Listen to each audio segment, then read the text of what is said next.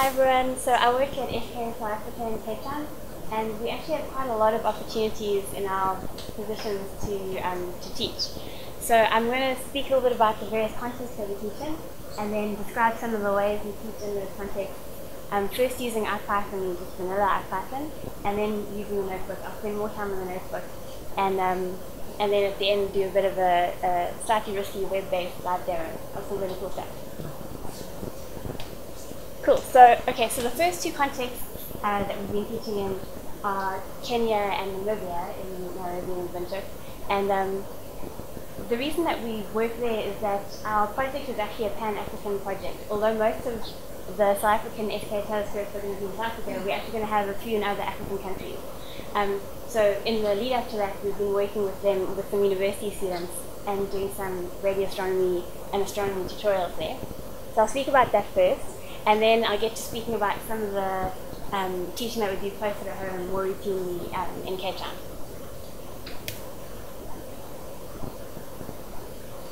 So Kenya and Namibia, we run these things called JEDI workshops, which stands for Joint Exchange and Development Initiative, which is a style of workshop pioneered by some guys at AIM in the African Institute of Mathematical Sciences in Cape Town. The most recent one is actually a machine learning one. You can see the link there at the bottom if you're interested. But it's just a style of workshop that's meant to be very flexible and very reactive to participants' needs. So you can change things kind of on the fly if you realize maybe your students have different backgrounds to what you expect. Or if you're working with a bunch of academics, they have different skill sets and what you expect or whatever. So in both of these cases, we had groups of about 12 to 15 students and 30 and above. Windhoek, they were slightly younger. Namibia, the picture over there is Hess and Namibia, the students. They were slightly more advanced students. And in these contexts, we use just IPython. It's just IPython vanilla. So we developed a tutorial that was Python from the ground up, assuming a little bit of computer science background, but no Python. And the eventual aim was to get them towards astronomy, radio astronomy related tools. They were given a physical handout to follow, so they actually had to do the Python themselves in the terminal and work in little groups. And the tutorial was specifically designed to force them to use the IPython help a lot, so get familiar with that, and to actually have errors embedded in the tutorial so that they'll also get used to debugging their own code. So here's an example of a page from it. This is a section where we were showing them how to use some Matplotlib tools, and the assignment in this section was to reproduce a figure from an academic paper. So the plot there is just the figure that they have to reproduce. So overall, this actually worked remarkably well, especially in Kenya. The use of the IPython help was really very empowering for them. One of my favorite moments in Kenya was when we kind of let them work and then circulate around the room and kind of see how things are going. And I went to one group of students who were obviously stuck, and I offered them some help. And they said, no, we're reading the help, we'll figure it out. And that never happened. Students never do that. So that was actually amazing. I don't know if it's the Kenyan students were amazing or that our tutorial was amazing. I don't know. But yeah, that was pretty cool. And the other real win of using IPython rather than teaching them to write their own scripts and giving them scripts to edit, which is what is often traditionally the way these things are done, is that because it's interactive, and if you use interactive Python, you get this quick feedback loop where students get something wrong or don't understand something or get an error message, then have to figure out how to fix that, and then fix it, and then get back to the rest of the tutorial, carry on, find an error, fix it, and going through that loop very quickly and easily repeatedly is incredibly empowering. It teaches them to actually fix their own code, which is unusual for students. So that worked very well. And it's also much easier for tutors. So there were only actually 2 tutors for a class of 12 to 15 students. So you don't want to be spending your time hacking away from reading someone's awful, first time Python programming script. In IPython it's much easier. You just have to go through a few lines and quite quickly see what the variables are. That was a big win. And the next one, which is my favorite one, was sort of discovery through experimentation. And it's really, because of all of this, students will much more willing to try things. So try different functions or fiddle with parameters and actually themselves teach themselves, which is really how everyone learns ultimately, from teaching yourself, not just by listening to someone tell you what to do. So that was a big win of using this method. The two main challenges, which are going to come up again and again, are number one, Linux proficiency. Most of them had never used Linux before. So working in the terminal posed some challenges and setting things up posed some challenges. And I've written here standardization/versioning, which I've used as a sort of umbrella term for the problems you get when people are using their own systems and they're all different and you spend a million years trying to get the right version between all the people's computers. In Namibia we use virtual machines, but even that was problematic because lots of them had old laptops and things would just grind to a halt. So there were just a whole lot of problems related to actually everyone using their own systems. Right, so South Africa. So that was working in our African partner countries. Now moving closer to home, there's sort of two styles of teaching that we do out of our office.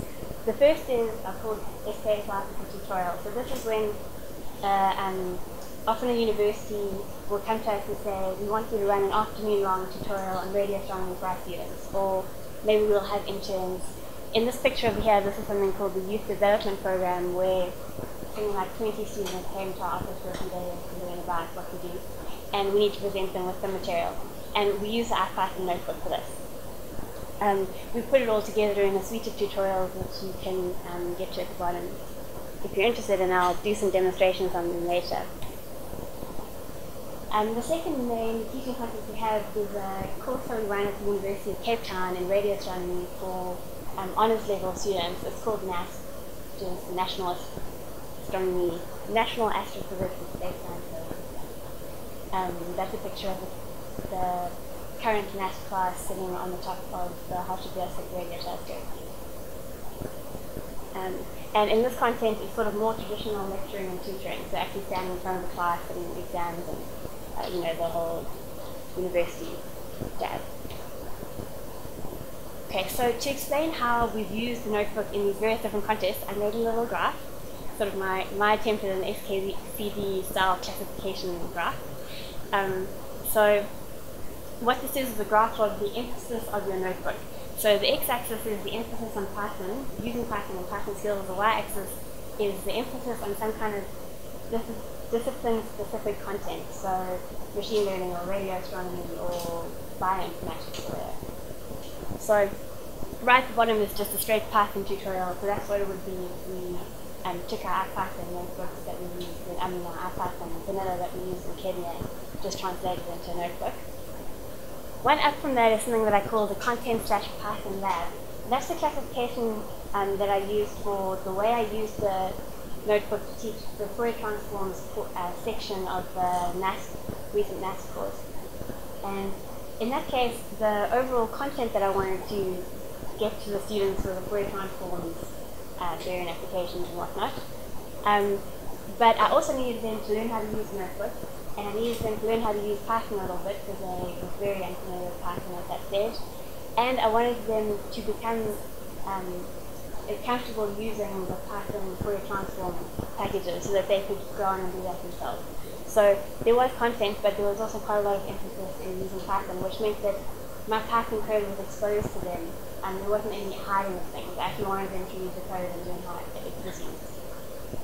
Moving right up is something that I call the content tutorial, which is what we use in our short 2-hour-long tutorials, where the main emphasis is exposing people to radio astronomy ideas and our data from the Cap-30 telescope. So there's a little bit of exposure and introduction to NumPy, but beyond that, it's mostly the data. Moving one up is what we call interactive lecture notes. And this is a new thing that we just started in the NASP course, which is actually really quite interesting, where you actually put together all of your lecture note content inside the notebook, which you can do because of the Markdown and LaTeX capability. It probably seems kind of like overkill, why would you do that? But what is really cool about doing it that way is that it means that all the work examples and the plots in your course content can then be interactive. So students can go along to some other mathematical work example and plot intermediate steps if they want, change variables if they want, actually score things in the lecture notes, which is really cool. Obviously you can't do that in a PDF, obviously not. And finally, the top one is something that we haven't used but I've seen used. I've called it a package content tutorial. So say for example you want to teach a bioinformatics course, but you don't want your participants to worry about any Python. So you make a package around that makes things as simple as possible to run things in the notebook, but they're not having to worry about almost anything. It's just a few simple functions that they can add things to. And I've seen people do that online for courses in sort of advanced numerical systems, that kind of thing. Okay, so the simplest case for us running a notebook would be a computer lab, say at UCT, where all the computers are the same. Everyone has their IPython notebook in their home directory. They can run it and work through it, maybe with us talking them through it a little bit. Even in this completely simple case, there's two challenges. The first is Linux proficiency again. Lots of students haven't used Linux much before, or if they have, they've been using Ubuntu and they've only ever clicked, they haven't actually used the terminal. The second thing is this issue of standardization / version again. Even in a computer lab where everything is the same, we found that we were developing the notebooks in more recent versions, and we were using magics and widgets that weren't backward compatible with the horrible notebook 2 in the lab, and then we had to beg the system administrator to change things, and it was all slow, and blah, blah, blah. So even in that simple case, there's issues with that. But in the more complex case, when our students are bringing their laptops and wanting to do assignments on their laptops and so on, those same kind of problems emerge of having to install things and all the hassle with that, and it taps into your class time, sort of fighting with those kind of things. So what I'm going to do is talk through some of the tools that we use and can potentially be used to get around those problems. So the first is GitHub. Okay, it's not a Python tool, but it plays really nicely with some of the other tools. And our tutorials are now all on GitHub. The second is something called embed, which is a free web service that gives you static versions of notebooks. The third is cloud computing in a couple of different contexts, which I'll go into more in a moment. The last two are run IPy and embed convert. You already saw embed convert in Toby's talk. Run IPy just runs through a notebook in the terminal without having to open in a browser. embed convert can convert your notebook into various formats. The way I use these two is that students would submit assignments as IPython notebooks, and then rather than having to open each one in a browser and try to do everything, I would just run it from the terminal, convert it to PDF. I know this is bad, but I would then print it out and mark it on the printout and hand it back to them. I know that's bad, but I don't know how you mark. I'm sure you can figure out a way to mark on a notebook, but I haven't yet. So that's how I use those two. Okay, so some of the ways that we use some of these tools. Have your IPython notebooks in GitHub, and then all of that works very well with NVViewer. I'll give you an example now. In fact, let me give you the example. So here are our tutorials. So our tutorials are all in sksa/tutorials. So here is NVViewer, sksa tutorials, edit, work, internet. Yes. And there we go, and we can browse through static versions of our tutorials very easily. I'll go through the tutorials themselves more carefully in a moment. But you can browse through them and see static versions of them like this. And this can be useful for a couple of reasons. Let's look at radiometers.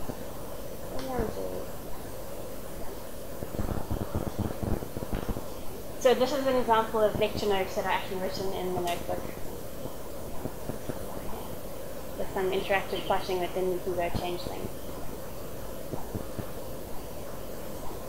This is useful because you can lecture from something like this for one, and for two, you can run it without actually having an IPython notebook running on the computer in the room. So if in the lab that you're using a Windows machine and you need to show someone something in a notebook, you don't actually have to have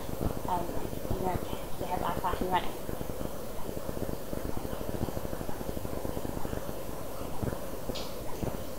Okay, next set of cool tools. Okay, so now we're moving to the cloud. When we run tutorials where a whole lot of students come to our office, they'll bring their laptops, we'll sit them in a room, and we'll run an IPython server on one of our machines. And they'll all just log into that and run the notebook themselves. The first time we did this, we didn't realize that obviously we actually need to have copies of all the notebooks for the students. So that was a bit of a hack. But we subsequently got a bit smarter, and now we make a separate folder for each student and check out our tutorials in each folder. So that already works actually amazingly well, because it means 15 students from University of Windhoek can all bring their own laptops, can be running whatever on that laptop, but they can all do the tutorials. It's actually almost ridiculously easier than any other method we could have to do this. It means we don't have to have our own machines, we don't have to tell them to set up things, install things beforehand. It's already pretty awesome. Next level of awesomeness is you can set up the same thing on an Amazon Web Services EC2 instance, which we've done, and then we can use that in sort of a more portable way. So wherever you go, you can run that. And we did that by setting up a little fabric, automatic deployment. So everything that's needed as dependencies for our tutorial, so you can automatically put on a Amazon Web Service instance, and then we have something quite easy to use for people. Here's an example of a running Amazon Web Service instance. So this is how we would do it. So our students would just literally navigate to that, from cutting and pasting from an email or something. And we'd open the folder. I'm Laura Richter, so I open my folder. And here are all the tutorials that I can do. This is the single dish. Quite a nice one to show people. It is a little bit slow.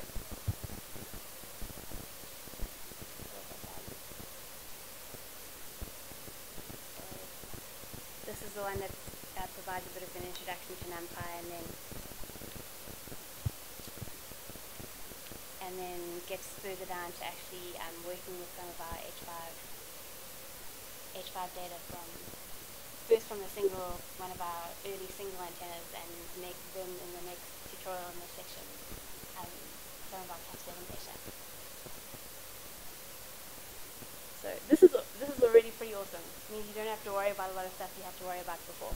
And also you don't have to worry in this context about students' Linux proficiency at all, because all they have to do is shift enter through a notebook. They don't have to actually do anything Linux related.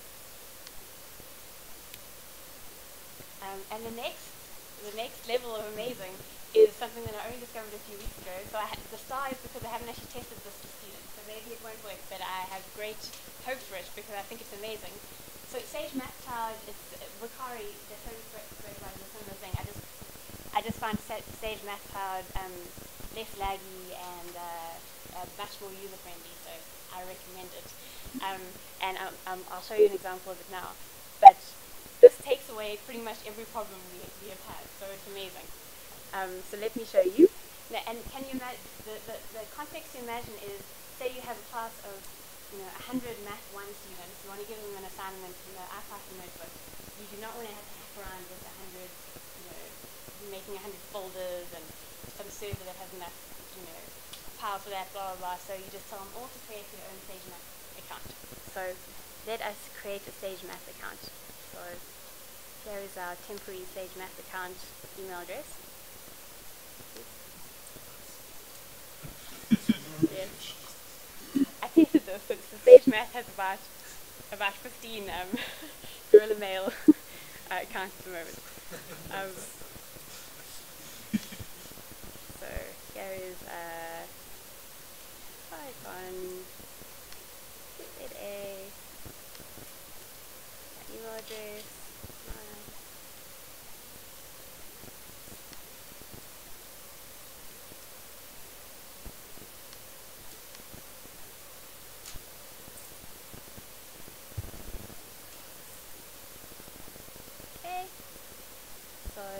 there's our count. That took 1 second. We go to projects. We create a new project. So Sage Math Cloud, it's a cloud service that was specifically designed for Sage Math, which was meant to be an open source alternative to MATLAB. But it's also recently been set up to be very user-friendly for notebooks, IPython notebooks, and to have all the packages that you would need pretty much pre-installed. So it already has NumPy and SciPy and Matplotlib and H5Py and myriad of other things. And the guys who run this project are also incredibly responsive if you want them to install other things. Okay, so let us, so here are our students. We tell them that we want them to use this set of tutorials on their Sage Math Cloud project. New, oops, wait, cut and paste, enter, and this will take a few seconds just to upload. But look at that, you didn't even have to even open a terminal. That was amazing. All you had to do is cut and paste. And here we go. There we go, it's magic. It was ridiculous. So let's go to our single dose data analysis again. It does take a few seconds here to actually pull the notebooks up. While we're doing that, I'll also say you can also pip install things if you need extra things. You have your own code that you need to use in this. You can't actually pip install directly at the moment because of security problems. They don't allow that for the moment, but you can clone projects and then pip install them to user. It takes a little while to open, but once it's open, it's actually runs pretty fast.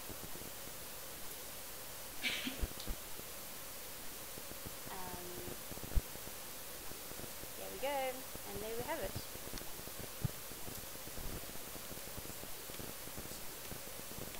It's so cool, really. I mean, that in 2 seconds I pulled that up. A student could do this in the first 5 seconds of a lecture, rather than the experience we had where the first half an hour of the first lecture is showing them how to do things and showing them how to use the terminal, blah blah blah. This is wonderful, and it can be used in a very simple way by students who don't have a lot of the experience. But there's also features that can allow you to use it in a much more sophisticated way. So you can, if you want, pull a terminal app, and it's you can work in the terminal if you want. This is where, if you wanted to install stuff, you could clone stuff out here and work here. There's also LaTeX, that you can work on LaTeX documents, and you can also work on collaborative projects with this. So if you wanted to, you could have 3 people all working on the same project and then working on the same notebook, which is cool. I haven't needed that feature yet, but I think it could potentially be quite awesome. So actually, maybe I should show you actually. So say we want to add PyFM. So PyFM is it's for astronomy, very accurate astronomy related software tools. So so the math card doesn't currently have PyFM in it. So let's clone it from just from the terminal. We could have done this from the cut and paste block again. So there we have it. Oh, that was a really messy way to do that. Oh well.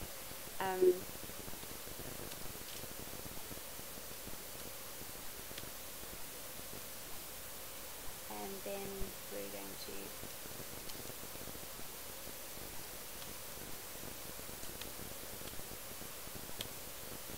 see if that works. Okay, it should work. Oh, it's working. So there you go. It's as easy as that if you want to do something more sophisticated. Yeah, I won't say any more about that. I'll go back to here. Okay, so that is pretty amazing, living the dream. Okay, so an evaluation of our use of the notebook. The 2 challenges, I think the main one, especially when we were first using it, is not budgeting enough in introductory and setup time, sort of thinking it would be obvious to the students, once you've said shift enter to them once, and once you've explained some of the shortcuts once, but actually it took them a bit more time, so we should have spent more time on that, especially on the context where they're working on their own laptops and that sort of thing. And I put standardization version again because it was a problem in our original attempt for the notebook, but with these newer tools, we're actually almost past that. We can almost completely avoid those problems. The wins, there are so many of them, pretty much all of the IPython wins, and then the fact that it's browser-based, anyone can use it, cross-platform, everything in one context, which is very good for teaching. You don't have, you park in one place, your code in a text editor, it's all there. Less necessity for Linux expertise, almost no necessity for Linux expertise in some contexts. It's very convenient for assignments. I think the students that I work with at least are not quite happy doing and submitting assignments in a notebook, which is also easier to mark than a script, because everything is there, the output is there, all in one thing. And Markdown and LaTeX means that we can actually write notes and whole lecture, coursework in the notebook in an interactive way, which is really cool. And this issue that I spoke about for the IPython vanilla of sort of the scrabbling through experimentation, teaching like this really lends itself to that. I know for the Fourier transform section, after a while students were quite happy fiddling with different functions, combining them in different ways, and realizing that changing things didn't break things. It was just a way for them to explore. That was actually incredibly empowering for them, which makes this a really good tool. So here are some of the course evaluation notes from the students, obviously only the nice ones. And